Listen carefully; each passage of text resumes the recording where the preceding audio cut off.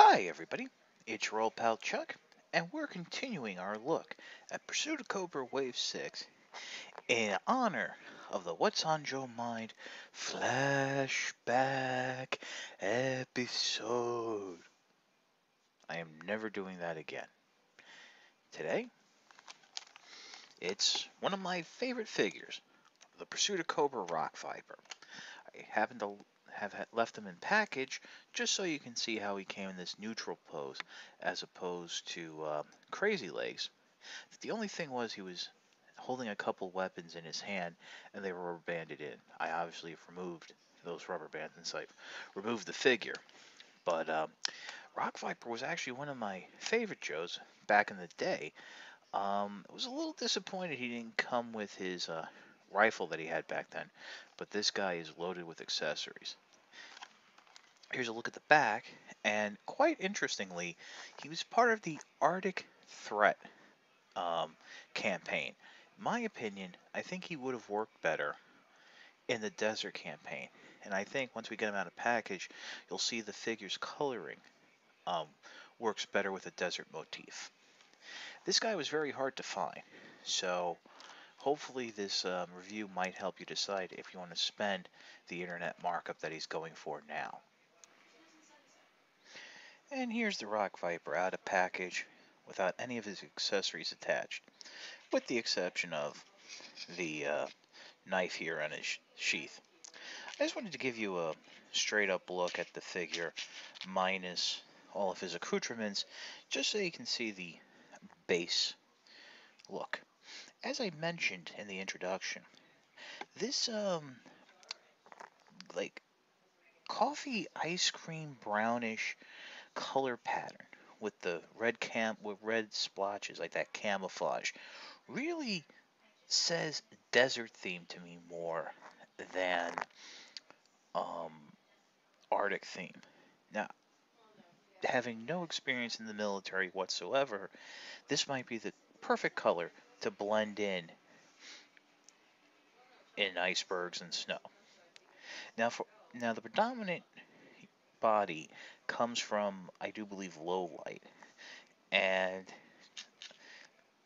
that explains this little port on his legs. On the low light figure, you were able to peg in his sniper rifle scope. That's just there for being there. Um, Other than that, I don't know where like the arm guards come from and what have you. Let's take a look at his articulation. Okay, here's just a nice little detailed shot of the figure up close. See that camo pattern? The head. It's just muted as his eyes seem to be looking up. I should mention the helmet is removable, but I do have the dickens of a time keeping it on straight. If I try to adjust it, it tends to go down over his eyes. Head is on a ball joint, full rotation, but as I mentioned, the helmet is a little loose, so you may want to just keep that in mind when you're moving things around. Arms are on that swivel joint, bend at the elbow, 90 degrees, rotate at the elbow, rotate at the wrist, and the additional wrist pivot and articulation. Right hand goes up and down, left hand folds in and out, but due to the wrist guard, the left hand can really only fold in. Waist, moderate ab crunch. Coming down to his hips, ball joint, double jointed knees, and forward and back ankle pivot, no rocker, but pivoting the foot forward is kind of difficult due to these shin guards. All in all, really nice troop builder figure. Again, as I mentioned in the intro, the Rock Viper comes with a lot of accessories. Starting us off is this great pickaxe, which I hope I can hold in my hands to show you. He came with that Arctic Threat Destro,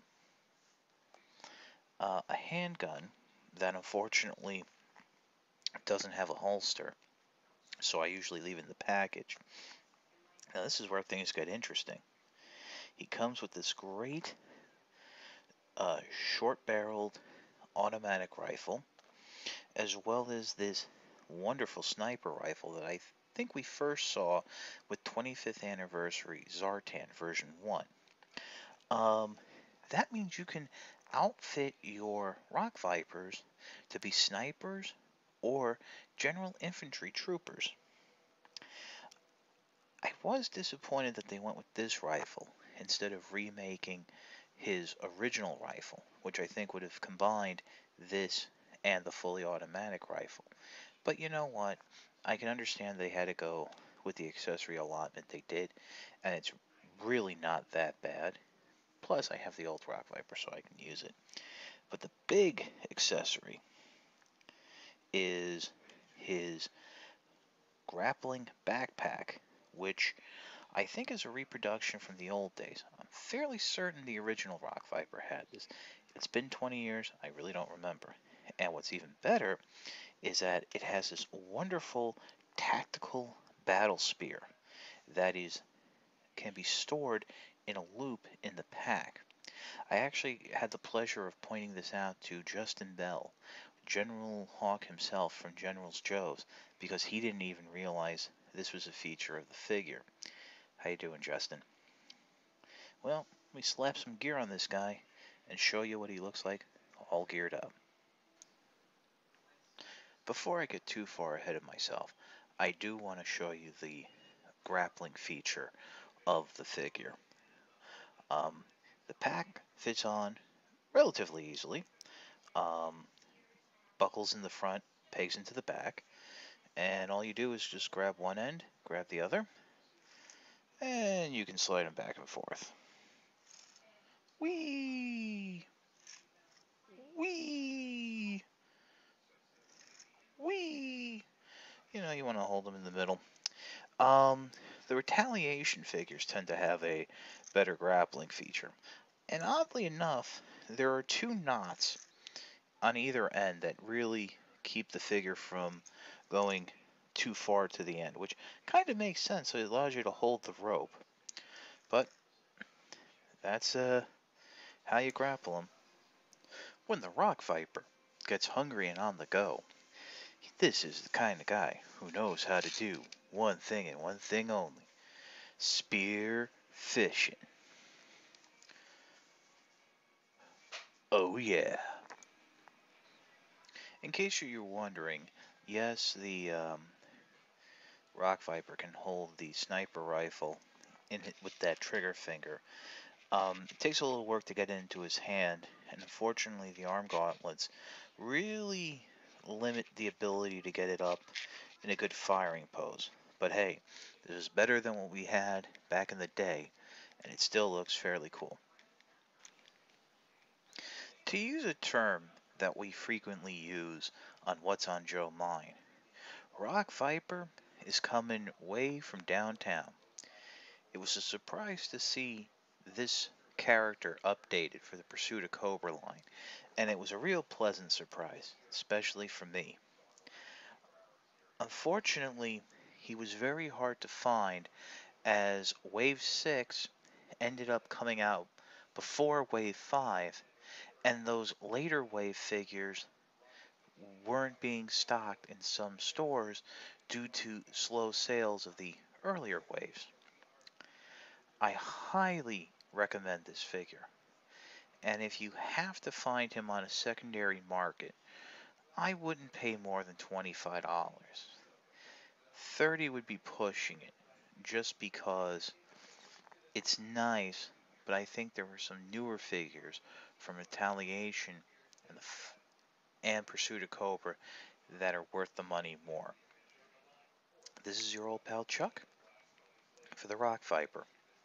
We'll see you next time.